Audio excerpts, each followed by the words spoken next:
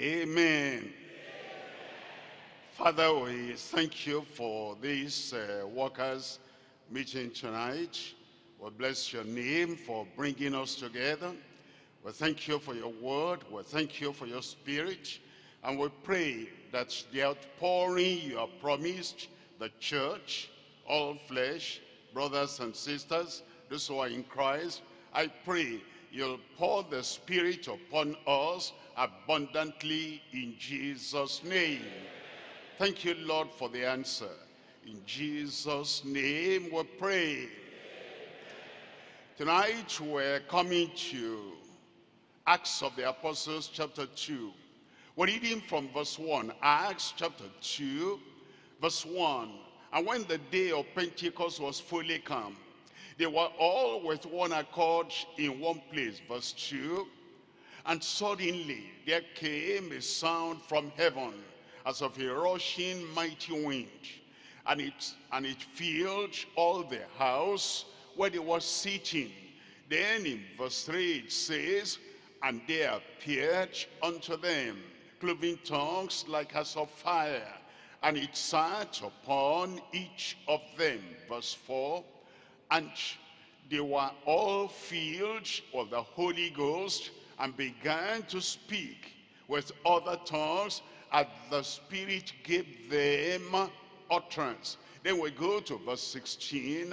It says in verse 16, but this is that which was spoken by the prophet Joel. Verse 17, and it shall come to pass in the last days, says God, I will pour out of my spirit upon all flesh, and your sons and your daughters shall prophesy, and your young men shall see visions, and your old men shall dream dreams. Then in verse 18 it says, and on my servants and on my handmaidens I will pour out in those days of my spirit, and they shall prophesy.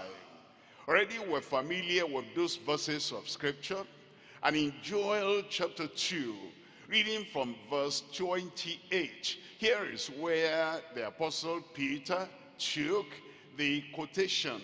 It says in Joel chapter 2 verse 28, and it shall come to pass afterward that I will pour out my spirit upon all flesh, and your sons and your daughters shall prophesy, and your old men shall dream dreams, your young men shall see visions. Then verse 29 says, and also upon the servants and upon the handmaids in those days, it says, will I pour out my spirit.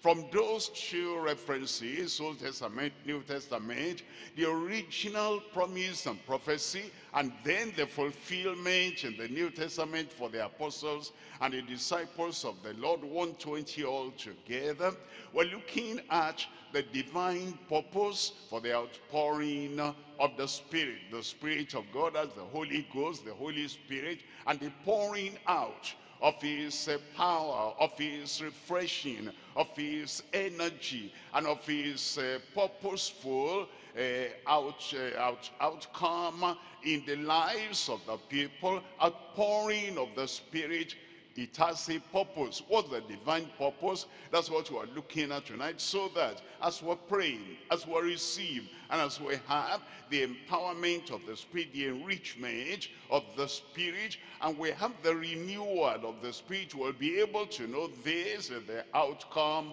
of the outpouring, the baptism of the Holy Ghost in our life. There are three things we're looking at. Number one, empowerment by the Spirit. It comes upon us, it comes within us, it overflows in our lives, and it energizes us, it empowers us, it emboldens us, so that we can do the work he has given us to do in the power of the Spirit. Number two is the enrichment in the Spirit.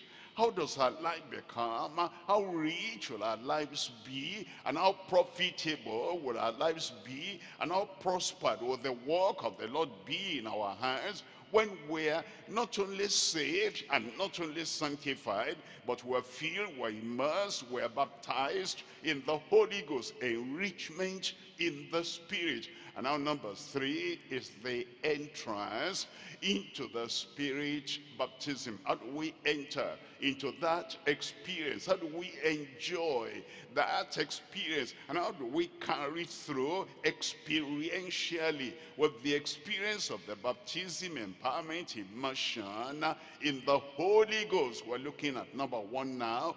Number one is the empowerment by the Spirit. We're looking at Acts of the Apostles chapter 1, and we're reading from verse 4.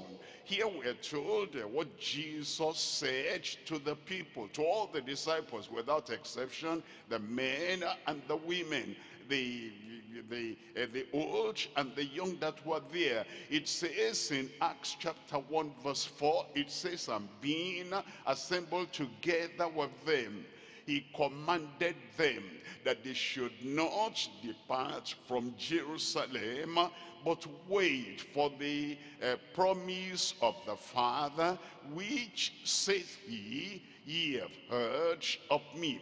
It says, being assembled together with them. Who are the them? Who are the people? Are they only the apostles? Are they only the disciples? Who are these people? These are people who had followed him. He said, follow me, I will make you fishers of men. And they rose up and they followed him. These are people whose names are written in the book of life. It says, rejoice not because the devils are subject to you, but rejoice because your names are written in heaven. These are the people who had the assurance in them. They had been born again. Except a man be born again, he cannot see the kingdom of God. These were the people he had empowered originally. He gave them power to heal the sick and cast out devils. And the 70 returned and he said, even the devils are subject unto us through thy name. He said, rejoice not because of that, but rejoice because your names are written in heaven. These are the people that have had power. He said, I give unto you power to tread on serpents and scorpions and over all the power of the enemy. These are the people he told, and nothing shall by any means touch you. These are the people that have been baptized in water. Not only they were baptized in water, the apostles also baptized other people in water. They were not novices, they were not strangers to the kingdom of God, they were not strangers to salvation. These were the people he prayed for, sanctify them through thy truth. Thy word is true. So we understand when he said he assembled together with them. Yeah, he died, he rose again the third day, and then he appeared to them by many infallible proofs, because they were the disciples of the Lord and the followers of the Lord. So we understand he wasn't talking to sinners. He wasn't talking to backsliders. Those who were backsliding, he had restored them. And he breathed on them and said, receive the Holy Ghost. That means receive the refreshing of the Holy Spirit, so that the testimony of the Spirit and the evidence of the Spirit came alive in them again. Now he assembled with them, and before he left them, he now commanded them. They could have said, we know Christ already. He said, that's not enough. We've seen him after the resurrection. He said, that's not enough. He commanded them that they should not depart from Jerusalem. How many of us are too much in a hurry to run here and run there without the empowerment of the Spirit? How many of us will say, I've witnessed before that people have been converted. In fact, I've prayed for the sick and they have been healed. These disciples, of these 120 that waited, 82 of them, that is 70 and 12, they had already healed the sick and they already cast out devils, and yet Jesus said, with all that you have done, a greater thing is coming. A greater responsibility is laid upon you. Remain in Jerusalem, wait for the promise of the Father, which saith he, ye have heard of me. Then in verse 5, it says, for John truly baptized with water, but ye shall be baptized, immersed in the Holy Ghost not many days hence. Why would they wait, and why would they pray? Why would they be immersed and deep and baptized in the Holy Ghost not many days hence? It tells us in verse 8. In verse 8 it says, but ye shall receive power after that the Holy Ghost has come upon you. Haven't we received some kind of power? Yes, you have. As many as received him, he gave power to become the sons of God. Even as many as believed on his name. Power, the power of sonship they had already. And the power for service, as he sent them out and gave them power and authority, they already healed the sick. The power for service in a limited measure. But he now says for a great measure, and for a baptismal measure, and for a continual measure, that you will go, you will run, you will not be weary, you will walk, you will not faint, and you will do the work I've been doing, and you'll preach to the sinners, they'll be convicted. You'll have the power of God striking them, penetrating them, pricking them, and driving them to Calvary. That's what you are waiting for now. That's why he says, but you shall receive power after that the Holy Ghost is come upon you, and ye shall be witnesses unto me, both in Jerusalem where they have intimidated you, where you were fearful, where you ran away, where you stood and you stayed behind closed doors. You'll open the doors in Jerusalem where the Sanhedrin, the members of the Sanhedrin are, in Jerusalem where they crucified me, in Jerusalem where they don't want to hear the word and they resist with all their tradition. In that same traditional place, you will be a witness unto me. And then he says, in all Judea, there will be no patch. You'll say, we can't go there because of this, because of that. And then in Samaria where you wanted to burn them with fire because they will not receive me, you'll go there. When the power of the Spirit of God is come upon you, there'll be no difference between Judea or Samaria. In fact, where you don't understand their language, you don't understand their culture, it says unto the uttermost part of the earth. That is the power, that's the empowerment that comes upon us when we are baptized in the Holy Ghost. Look at Luke chapter 24. I'm reading from verse 49. It says, and behold, I send the promise of my Father upon you. I send. He was talking to them, and it's at the end of Luke. And as you come from Luke chapter 1, you've seen the manifestation of the Spirit of God. In chapter 1 we are told the Spirit, the Holy Ghost will overshadow you, and that thing that shall be born of you shall be called the Son of God. Even Mary, that had the Holy Ghost overshadowing her, she must be among these people to receive the power of God. This one is greater, this one is higher than the taste of the Holy Ghost you have had before. And you know that in chapter 1 of Luke it says that the Holy Ghost came upon Elizabeth, upon Zechariah, even upon John, because John will have the Holy Ghost even from the womb. And yet this is greater, a greater measure, a higher measure of the power of the Holy Ghost in our lives. The people that are saying, do I need the Holy Ghost baptism? I've done this, I've done that, I've got this, I've got that. These people that had the influence of the Spirit of God, the transformation through the power of the Holy Ghost, and their acts, they came alive, and the Holy Ghost was breathing alive in them. Yet there is still the measure of the power of the Holy Ghost they had never known. He said, I send the promise of my Father upon you, but tarry ye in the city of Jerusalem. There are people that give excuses. They cannot obey the word of God. Tarry.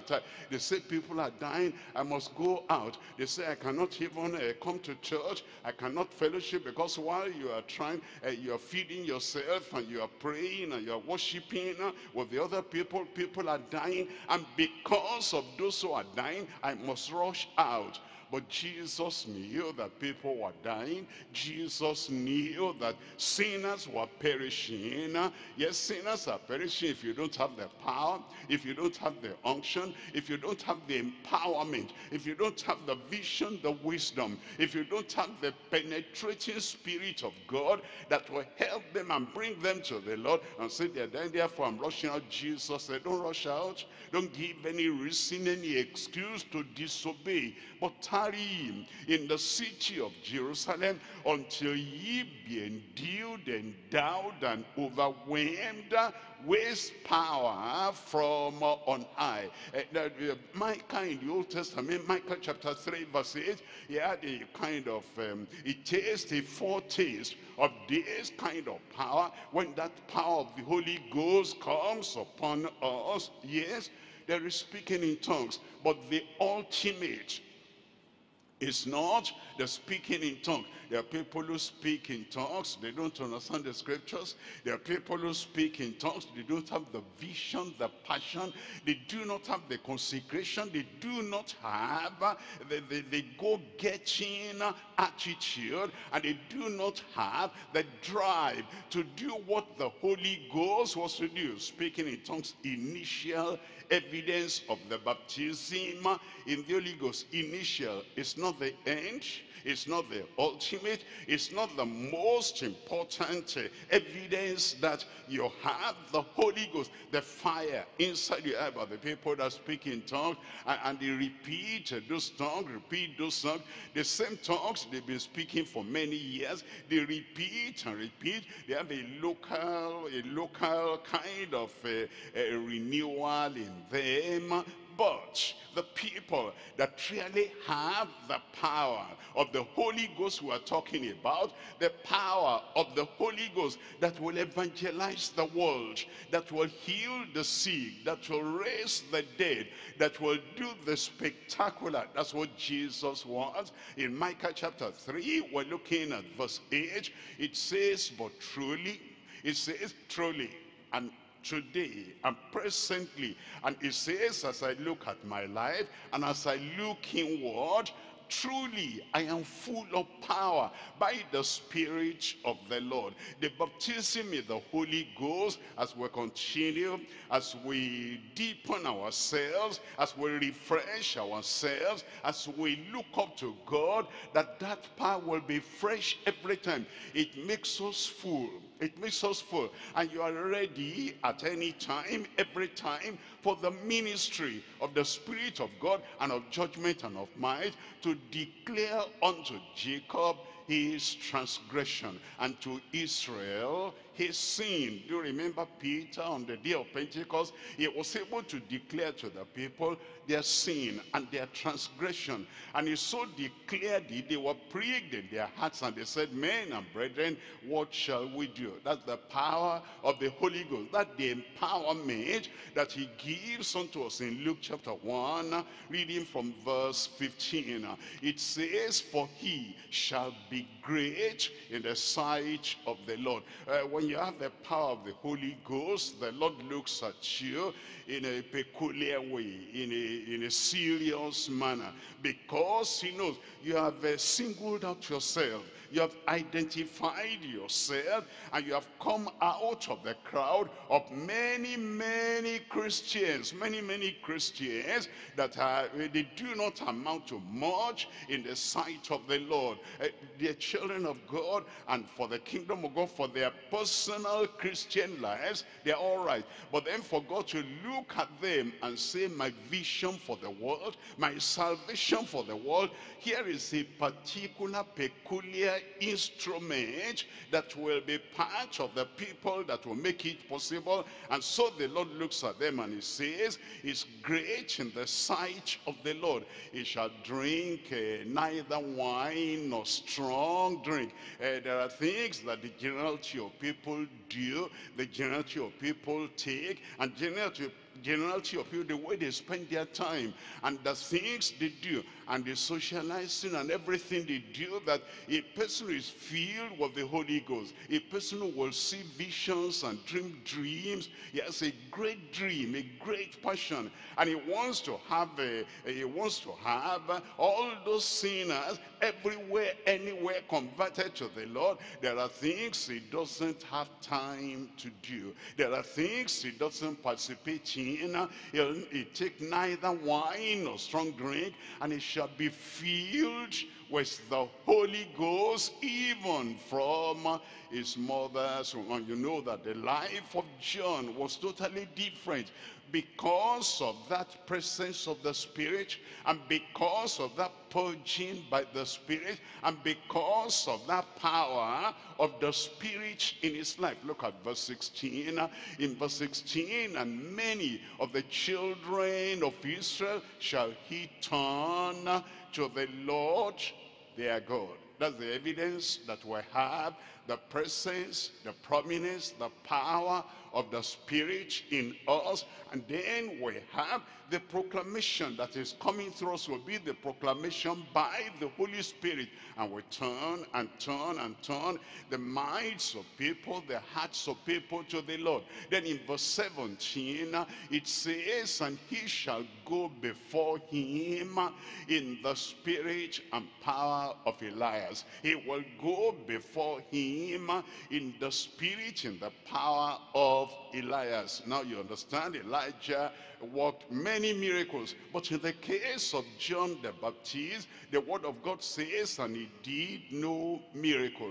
Miracle like calling fire to come down from heaven, miracle like praying, according to my word there'll be no rain or dew, all these years according to my word. Miracle of multiplying the widow's meal in the pot, and the oil jar. Miracle of raising the dead child of that widow. All that Elijah did, all that John the Baptist did not do. But the power that Elijah manifested when the people had followed Baal, he said, oh God, hear me, that the people may know that I've done this according to your word. And the fire fell, and the people then said, the Lord, he is God. The Lord, he is God. They turned away from Baal and they turned to the living God. That's the power. That's the ultimate. The fire, and God is not there. The earthquake, and God is not there. And the wind, and God is not there. But then a still small voice that comes to the heart of the people, and they know that the Lord is God. When we have the power not with the whirlwind, the power not with bringing fire from the sky to consume any sacrifice, the power that turns the minds of the people away from what they had been doing, what they were following, the idolatry they were following, and they now follow the way of the Lord. That's the power. It says, and he shall go before him in the spirit and power of Elias, to turn the hearts of the fathers to the children, and of the disobedient to the wisdom of the just, to make ready a people for for the Lord. That is the Lord coming. The first time he came to earth to come and sacrifice for the salvation of humanity. That the following day, the next day, John said, Jesus coming unto him and revealed him, Christ, to the people there. Behold, the Son of God, the Lamb of God that taketh away the sin of the world. That's the revelation. And that's what you have to do, to point the Lamb of God, the sacrifice, final sacrifice, the Savior, to point him to the people, and to point the people to the Savior, to connect the sinners and the Savior, to connect the world unto the Savior, so that they become reconciled with God through Jesus Christ. That's why the power is given, and that is why we're waiting. That is why we're looking up to the Lord, so that the power of the Holy Ghost through us will bring many sinners to the Lord. Acts of the Apostles chapter 4, I'm reading from verse 31. Remember, we're talking about empowerment by the Spirit. The Spirit comes upon us and empowers us, so that we will preach the gospel with assurance, with conviction, and it will lead the people to the Lord and make them the people of God. Acts chapter 4, reading from verse 31. And when they had prayed, the place was shaking where they were assembled together, and they were all filled with the Holy Ghost. They had been baptized before, they had been filled before, and they didn't just continue speaking in tongues and repeating the old song, and it makes a rot in them, and they were carnal and usual. No, they prayed again, and the Holy Ghost renewed the infilling in their lives, and they spake the word.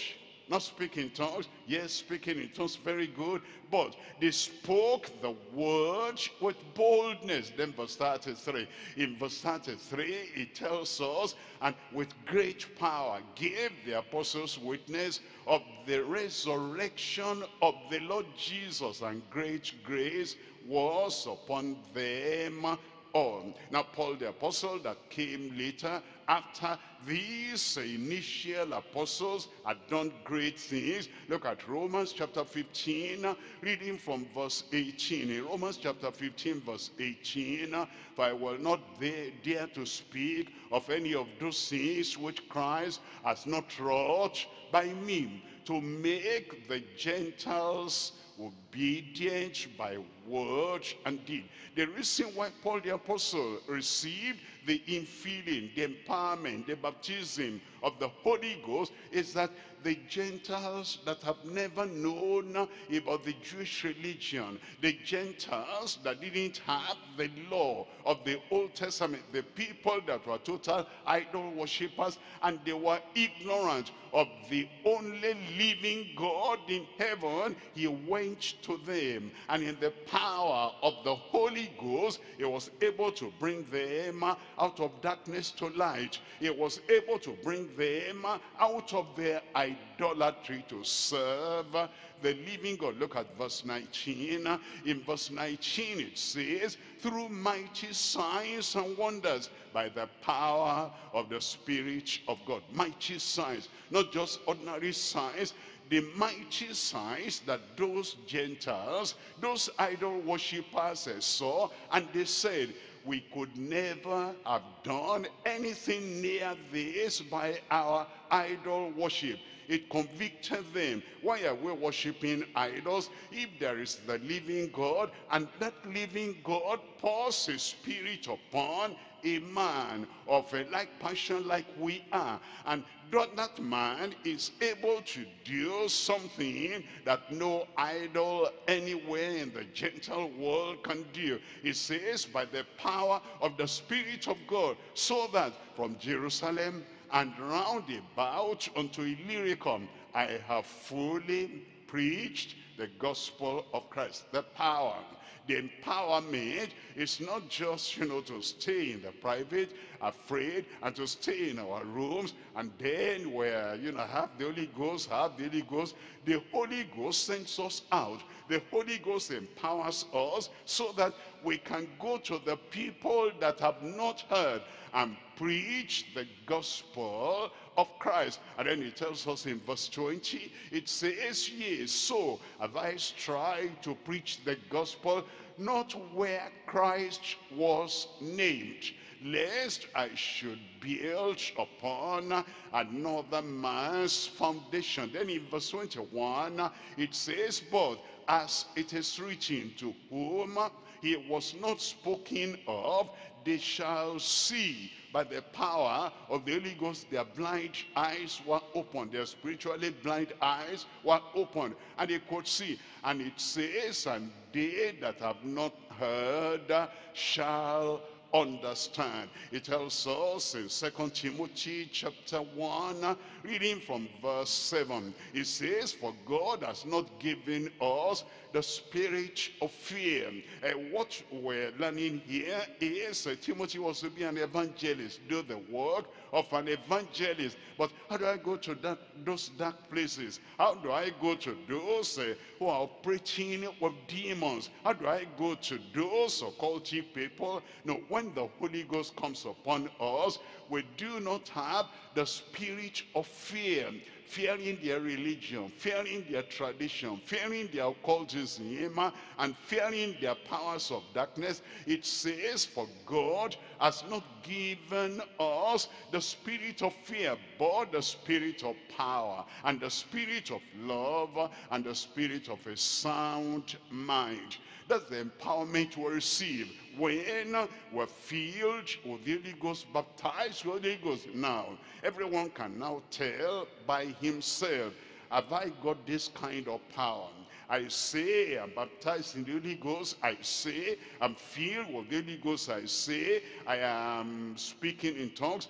Do I have this empowerment? Because this is the ultimate test, and this is what he wants to find out in our lives. If I have not got all this power, and the power is available for the promises unto you and to your children and to them that are called, even to them that are far off, even as many as the Lord our God shall call, then it becomes our duty to tarry before the Lord and to seek the face of the Lord and to say, with the rest of my life, I'm going to evangelize, I'm going to win souls, I'm going to teach the word of God with this fullness of the power of the Spirit. We're coming to point number 2. Point number 2, we're looking at enrichment in the Spirit. Enrichment in the Spirit. In Luke chapter 12, reading here from verse 11. The Lord Jesus Christ was talking to his own disciples about the Holy Spirit. He wanted them to know what to expect. All right, if I have this measure of the Holy Spirit, if I have this immersion and baptism in the Holy Spirit, what should I expect? In Luke chapter 12 verse 11, and when they bring you unto the synagogue and unto the magistrate and powers, take ye no thought how or what thing ye shall answer, or what ye shall say. Look at verse 12. In verse 12, for the Holy Ghost that shall teach you in the same hour what ye ought to say. Many times, many people cannot say anything to the unbelievers or to the highly placed, except they have a note. And some good people, real children of God, and they're eager that we evangelize. They give us literature, which is good. We also have the literature, which is good, and we follow the 4 lust, for spiritual lust. Number one, number two, number three. And even if we don't know what to say, the leaflet helps us. And the material we have produced, the Roman road to salvation, that helps us. One, all men are sinners. We read that and we tell him, and then no man can save himself. The works of righteousness we have cannot save us. We read that and tell them Jesus died so that he can save us. Number three, we read that and we tell them, and then believe on the Lord Jesus Christ and thou shalt be saved. But you know, sometimes reading from the notes like that, reading from the outline like that, and just reading, and the thing is dry, and the thing doesn't really penetrate the heart, and the fellow knows that we're not saying it from our heart, we're saying it from, you know, a particular outline. It doesn't reach them, and we're not really winning those souls, and we don't have conviction on what we're reading. It doesn't come out flowing, like gushing out with, like water, because it says it will flow out of your belly like rivers, and then it doesn't come with fire and conviction. But the Lord said, the Holy Ghost shall teach you in that same hour what ye ought to say. And look at Matthew chapter 10, and we're reading from verse 18. In Matthew chapter 10, verse 18, it says, and ye shall be brought before governors and kings for my name's, for my sake, and for a testimony against them and the Gentiles. The Lord was telling them it will not only be the Jews they'll minister to the Gentiles too. And then in verse 19 says, but when they deliver you up, take no thought. Don't say, I don't know what I'm going to say, so I need to check up this, check up that, I need to write this, and I hope I will not forget all these things I've written in my notes when I come to them. Take no thought what ye shall speak, for it shall be given you in that same hour. What ye shall speak. When the Holy Ghost is resident within us, that Holy Ghost knows them.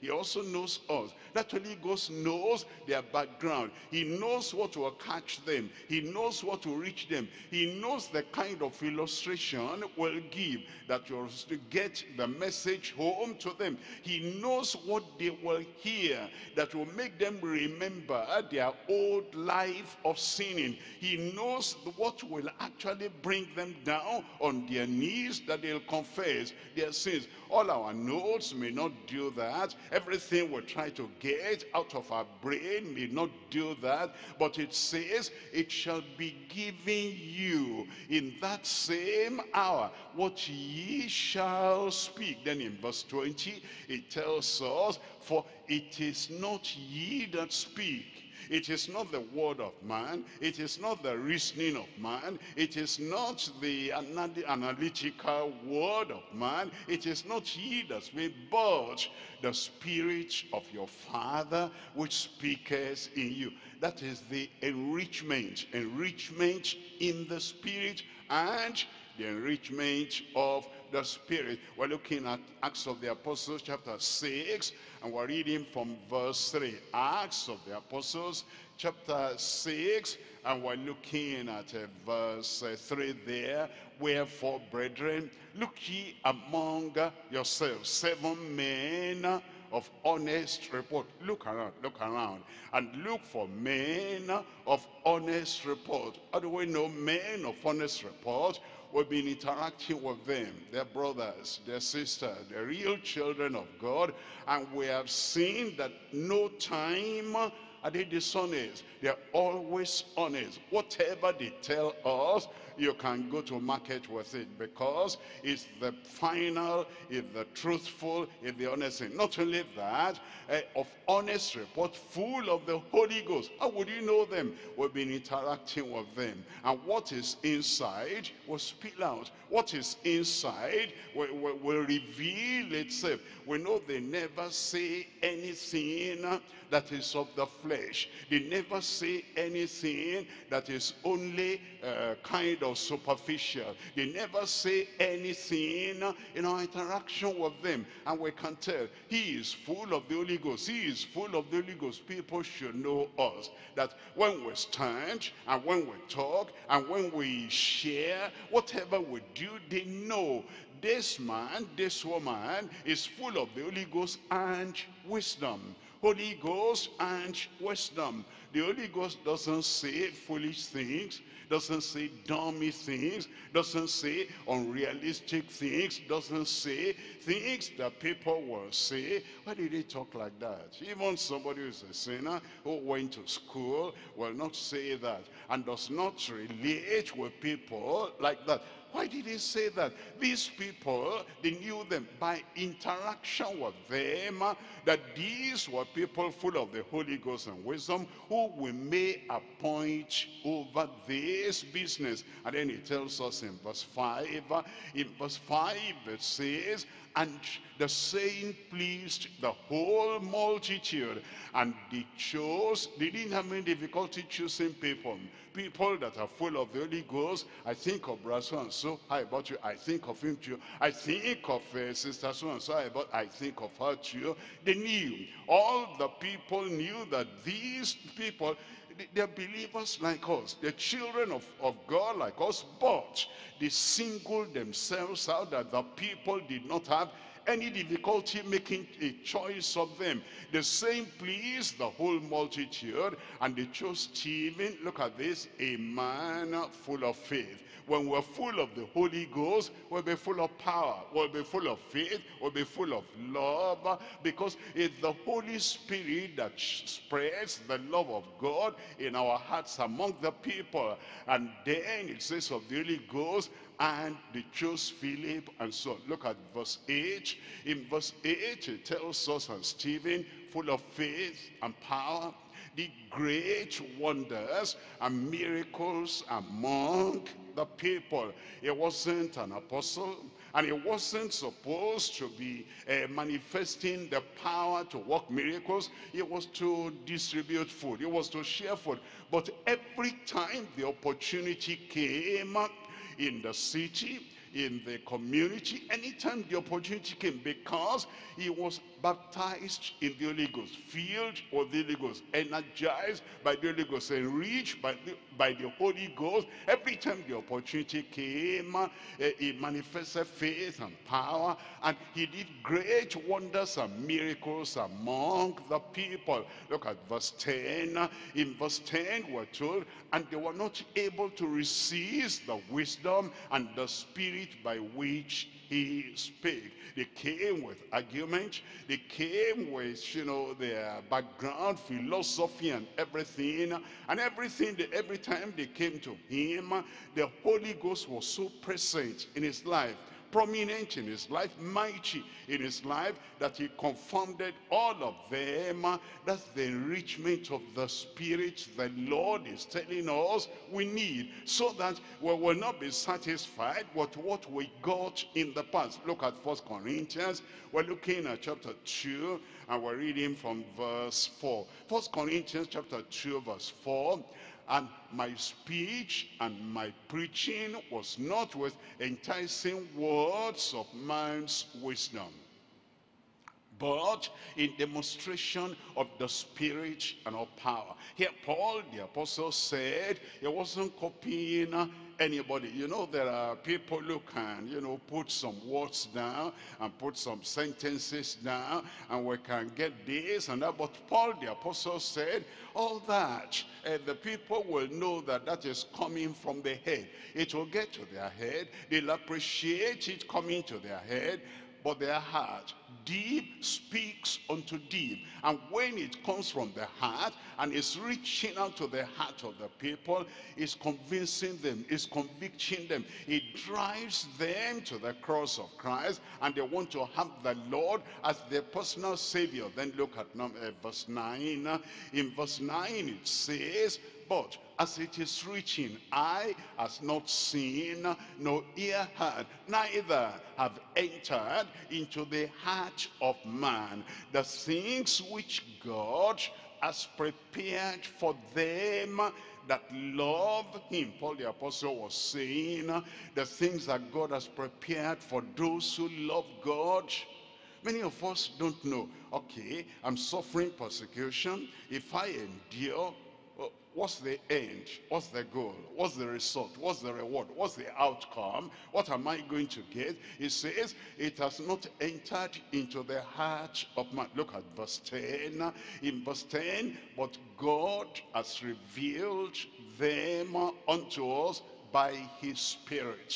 We're baptized in the Holy Ghost. We're going through some deep waters. We're going through some things we cannot understand. And then the devil is saying, there you are persistent. And there you are enduring. There you are, you're still serving the Lord. All your time, all your resources you give unto the Lord. You're going through this now. What are you going to have? What's the reward? And there, many people are lost. It's true. If I go through all this, and yet, what am I going to gain? What's the result? Does heaven even know that I'm going through this? Does heaven know me, that I'm an enduring, suffering, persecuted man of God, woman of God? Why am I going through all this? He says, when we have the Spirit, the resources in the Spirit, the enrichment in the Spirit, he will reveal unto us by his Spirit. For the Spirit searcheth all things, yea, the deep things of God, that he reveals unto us. Look at verse 11. And in verse 11 it says, for what man knoweth the things of a man, save the spirit of man which is in him? Even so the things of God knoweth no man but the Spirit of God. The things that God has reserved for you, the things that God has said, this will be yours, this will be yours, this will be yours. If we don't know, we'll be misunderstanding our situation. Look at Elijah, even after bringing fire down from heaven, Elijah, even after dealing with those 450 prophets of Baal, when Jezebel heard, Jezebel sent to Elijah and said, by this time tomorrow, I will show you who is queen, because I'm going to take your head off your body. And you did that to my prophets. Don't you know I'm committed to those prophets of Baal, and you did that by this time tomorrow. And Elijah did not know, even though he had the Spirit of God, but he didn't have it to the measure that he will know he was going to be raptured, that he will not see death, that God was preparing chariots of fire and horses of fire to come and transport him out of earth to heaven. So he said, oh God, I'm not better than any of my fathers. Take my life. Let me die in your hand. Let me not die in the hand of Jezebel. We get confused, we get discouraged, we get disheartened, we get depressed. We might even have a kind of blood pressure, whatever, because we do not know what God has reserved for us. But when we have the Holy Ghost, he is the one that reveals to us, and he makes us to know the deep things that God has reserved for us. Look at verse 12. In verse 12 he tells us, now we have received not the spirit of the world, but the Spirit which is of God, that we might know. We have received the Spirit in this a great measure, that we might know the things that are freely given to us of God. You remember recently in one of the GCK ministers' messages, what God has given us. And we need to know what God has not given us. And then the truth of the Spirit that we ought to have. And when we're filled and baptized in the Holy Ghost, he makes us to know what we have in God. That encourages us, that gives spring in our feet, because we know it's not in vain you're preaching, it's not in vain you're praying, it's not in vain you're enduring, it's not in vain. The Spirit of God makes you to know what God has given unto you. And we're looking at verse 13. Verse 13 says, which things also we speak. He gives you, you know it, it comforts you, it encourages you, it enlightens you, it enriches you, and then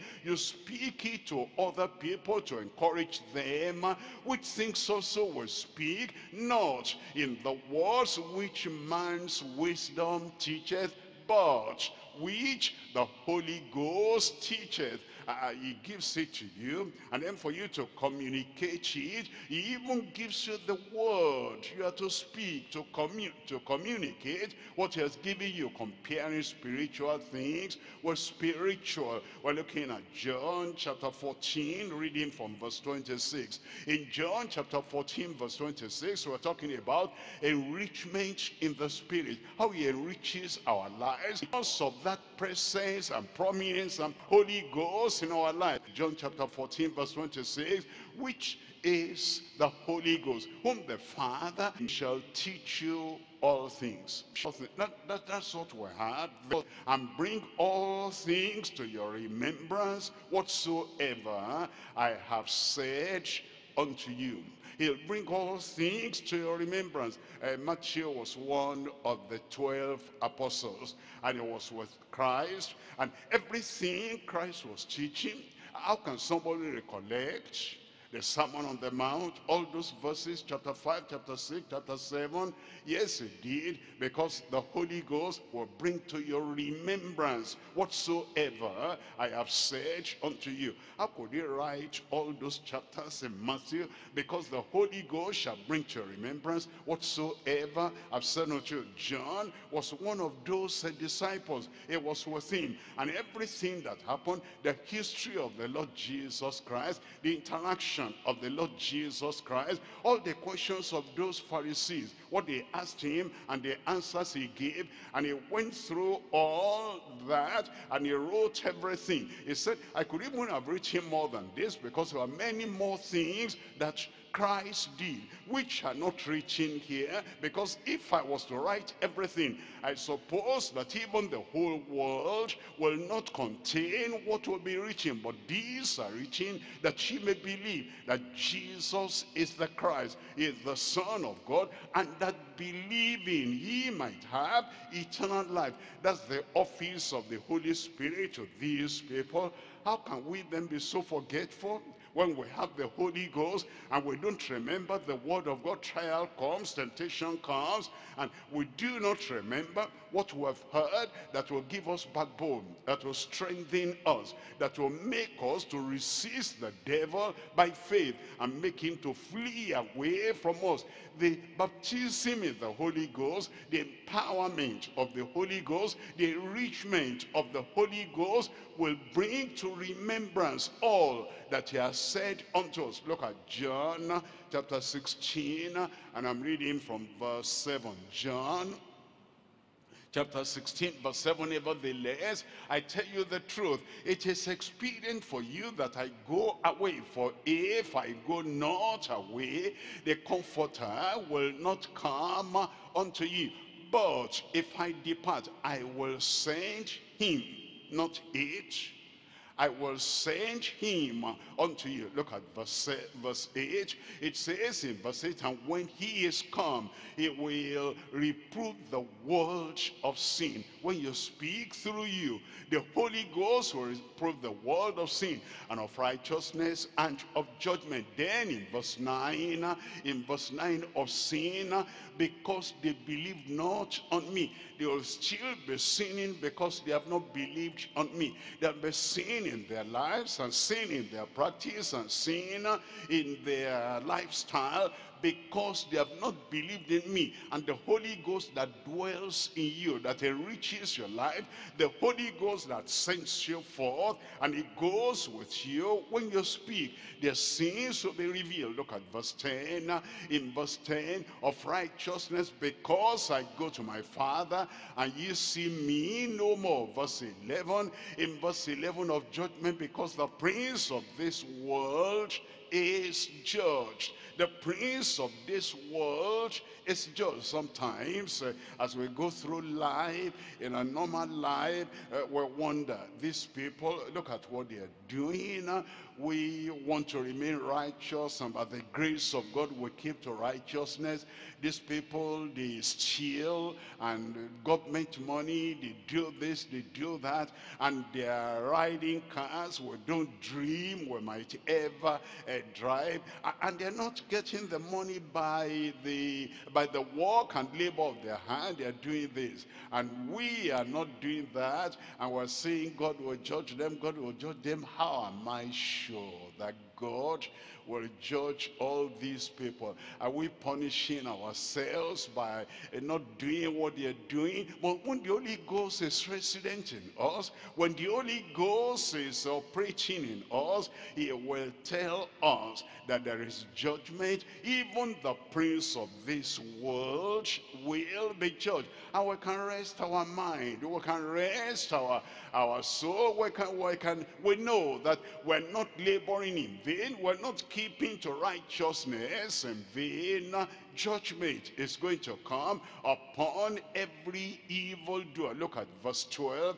In verse 12 it says, I have yet many things to say unto you, but ye cannot bear them now. Lord Jesus, do you mean they say the depth of truth and the height of revelation? With all that we know, are there things we still don't know? Well, remember you said, blessed are your ears for what they hear and your eyes for what they see. That God, I praise you, my Father, because this is your will, to reveal this unto babes. With all those things we have heard from Christ, with all those things we have known from Christ, are there still some salient truth, redemptive truth that we have not heard? Jesus said, I have many things to say unto you, but ye cannot bear them now. Verse 13, it says, howbeit when he, the Spirit of truth, is come, he will guide you into all truth. If we come short of being baptized in the Holy Ghost, if we come short of being immersed in the Holy Ghost, there are a lot of things, profitable things, enlightening things that we do not know yet, that we'll never know, because it is that abiding presence of the Holy Ghost that will enlighten us and get us into that revelation. It says that when the Spirit of truth is come, he will guide you into all truth, for he shall not speak of himself, but whatsoever he shall hear, that shall he speak, and he will show you things to come. He will show you things to come. The disciples understand the rapture and tribulation, and the one that comes first and the one that comes second, when Christ was still with them. Did those apostles understand some shall rise to the resurrection of life, and others resurrection of damnation? Did they understand that when they rise, and then those of us which are alive? They didn't understand, because Paul the apostle said, I show you a mystery.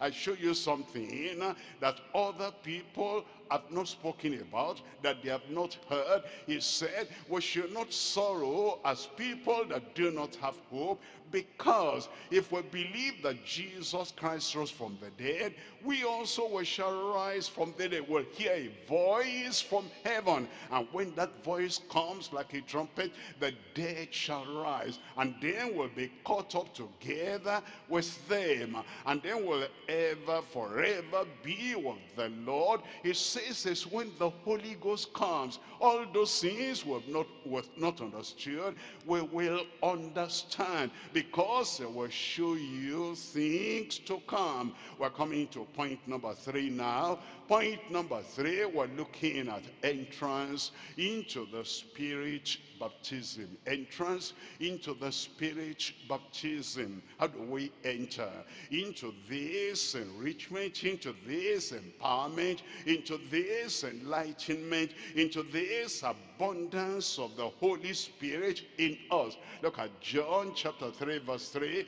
Jesus answered and said unto him, verily, verily, I say unto thee, except a man be born again, he cannot see the kingdom of God. That's the first step in entering into this great experience. Look at verse 5. In verse 5 it says, Jesus answered, verily, verily, I say unto thee, except a man be born of water, that's the water of the word that comes to us, ye are clean through the word which I have spoken unto you. And then it says, and of the Spirit, it is the Spirit that bears witness that we are the children of God. Because we have not received the spirit of bondage to fear, but we have received the Spirit that cries, Abba, Father, at the point of salvation. So we have the first experience of salvation, and then it says, otherwise we cannot enter into the kingdom of God. We're coming to John chapter 17, and we're reading from verse 14. John 17, we're reading from verse 14. I have given them the word, and the world has hated them. Evidence they were born again. Evidence they are no more part of the world. They are now the children of God. And then it says, because they are not of the world, even as I am not of the world. Born again, born again. Look at verse 15. In verse 15, I pray not that thou shouldest take them out of the world, but that thou shouldest keep them from the evil. Verse 16 again emphasizes, they are not of the world, even as I am not of the world. Look at verse 17. Sanctify them through thy truth, thy word is truth. Chapter 3, salvation by the Spirit of God that makes them to have the first entrance, the initial entrance into the kingdom of God. Here, sanctification. We're coming to chapter 7 of John, and we're reading from verse 37. In chapter 7, verse 37, in the last day, that great day of the feast, Jesus stood and cried, saying, if any man thirst, let him come unto me and drink. After we're saved, after we're sanctified, we still know there is something. We're still thirsty. We're still hungry. We still know that heaven is not exhausted, and that the gifts of God, the grace of God is not exhausted, and there's still something that we're thirsty for. If any man thirst, let him come unto me and drink. In verse 38, he that believeth on me, as the scripture has said, out of his belly shall flow rivers of living water.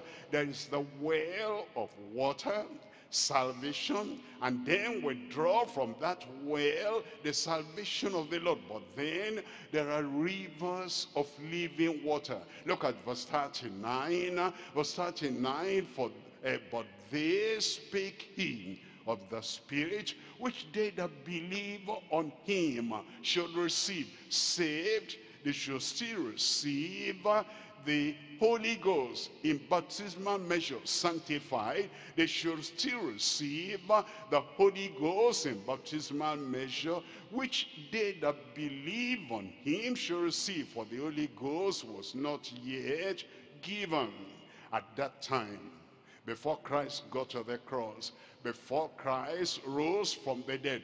But then, having been raised from the dead, in Acts of the Apostles chapter 2, he has poured out this, he has given us this, which you now see and hear, because that Jesus was not yet glorified. It tells us in Isaiah chapter 59, reading from verse 19. It says, so shall they fear the name of the Lord from the west, and his glory from the rising of the sun. When the enemy shall come in like a flood, the Spirit of the Lord shall lift up his standard against him.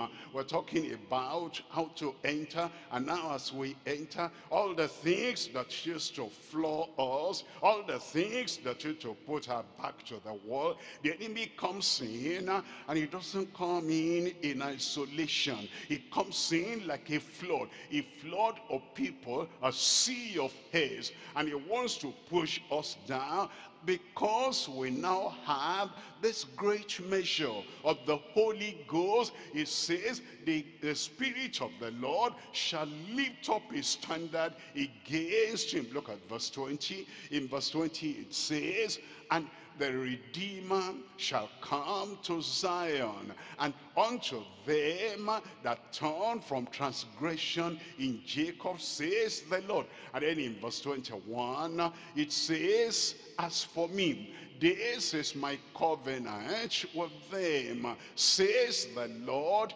by my spirit that is upon thee, and my words which I have put in thy mouth. The combination of the word of God and the Spirit of God, the scripture, and the Holy Spirit, Holy Scripture, Holy Spirit, combining together in our heart and giving us the power, and giving us the backbone, and giving us the stamina, and giving us the enablement that the flood of enemies like a mighty water will be able to stand against it. It says, the word and the Spirit and my word which I put in your mouth shall not depart out of your mouth, nor out of the mouth of thy seed, nor out of the mouth of thy seed, says the Lord, from henceforth for and forever.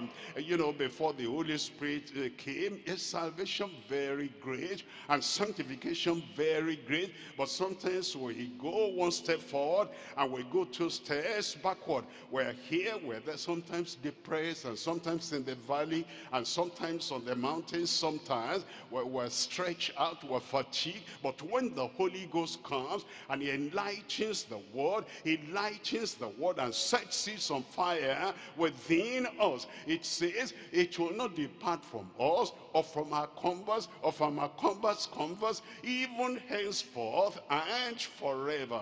And now what are we going to do? We're looking at Luke chapter 11, and we're reading from verse 9. It tells us now that this is available, because remember the promise, and the promise is unto you, and to your children, and to many as the Lord our God shall call, anywhere and everywhere. He now tells us how to enter.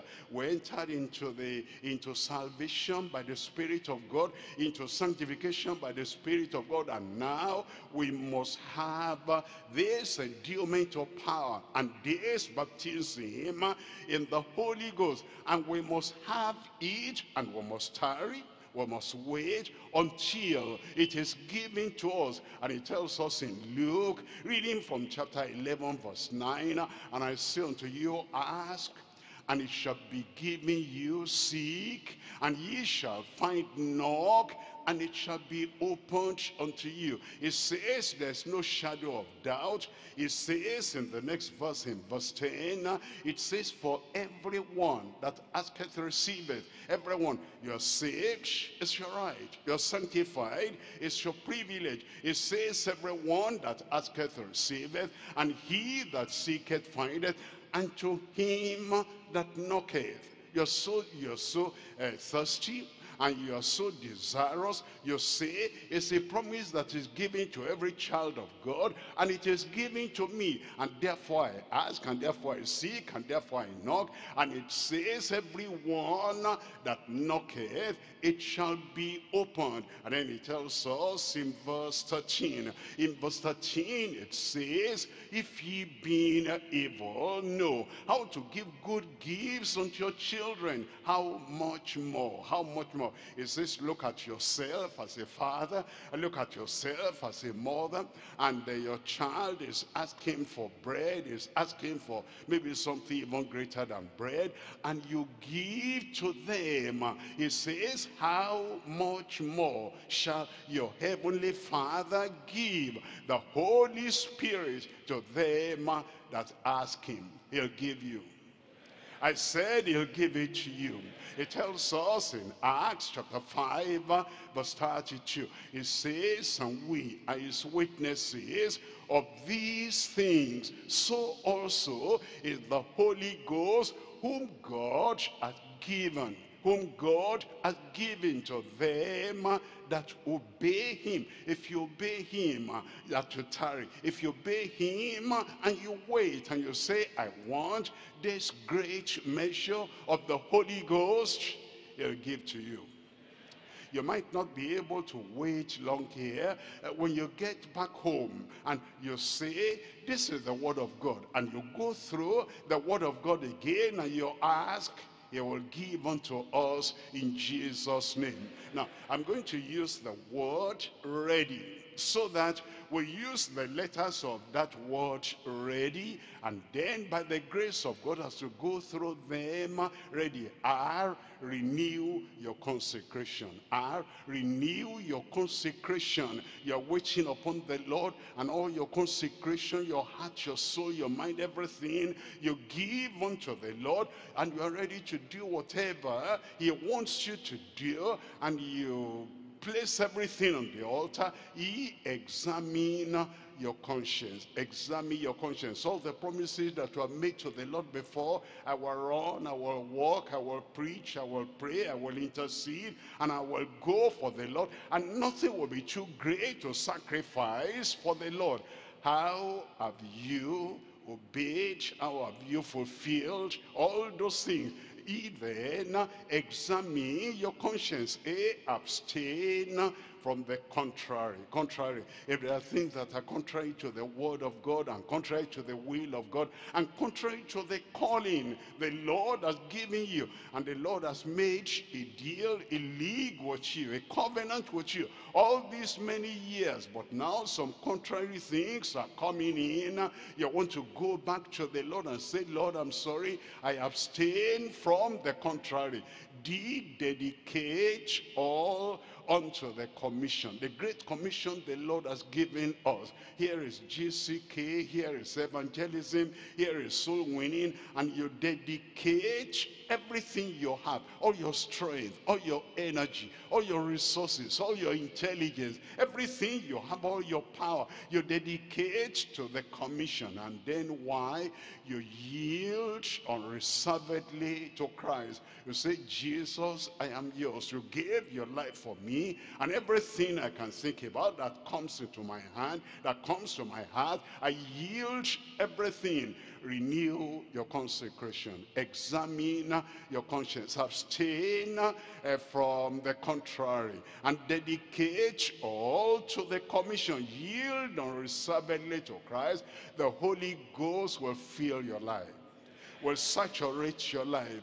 And in this life, by the grace of God, in the strength of the Lord, according to the promise of God, you will do what you never dreamt of you could do in this life. Let's rise up now and talk to the Lord in prayer and say, Lord, I've heard about your promise, I've heard about the coming and the infilling of the Holy Ghost. I yield, I surrender myself unto you unreservedly. Call upon the name of the Lord. He's willing to baptize, he's willing to energize, he's willing to reach, he's willing to empower, he's willing to do everything until you have all the fullness of the Holy Ghost you could have. And then you will serve the Lord without any fainting and without fretting and without powerlessness in your life, in Jesus' name.